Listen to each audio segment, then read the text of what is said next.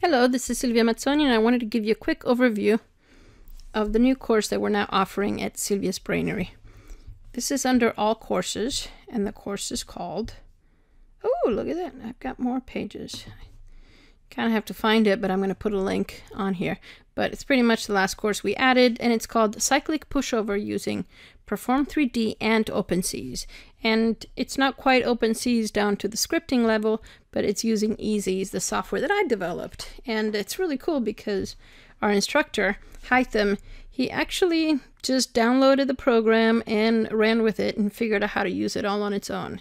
I know he's really smart. That's why he's one of your instructors, and it really just kind of gets me excited about the fact that he was able to just run the program, which is how I designed it to be in the first place.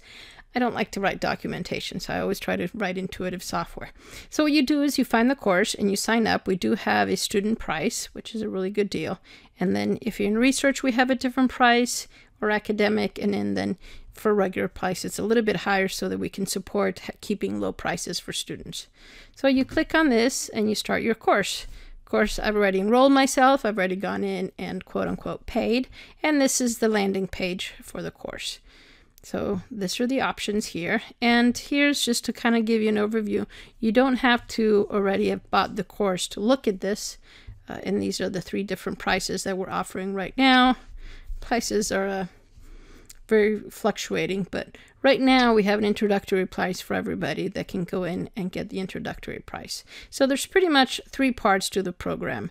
One is the peer structural database. It's interesting that that's a great place to get some test data, and Haitham gives you a review of how to do this and what kind of data to get.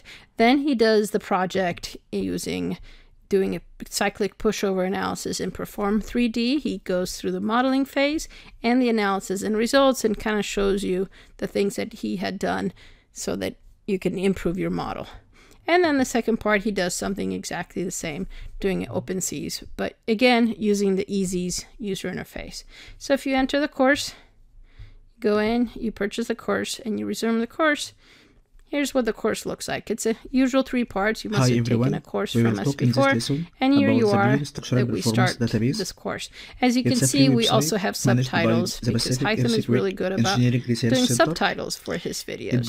I'm going to mute him here just so that I can keep talking. So pretty much this video talks about where he obtained the data and how you obtain the data. Then the second part, he actually goes through the modeling phase.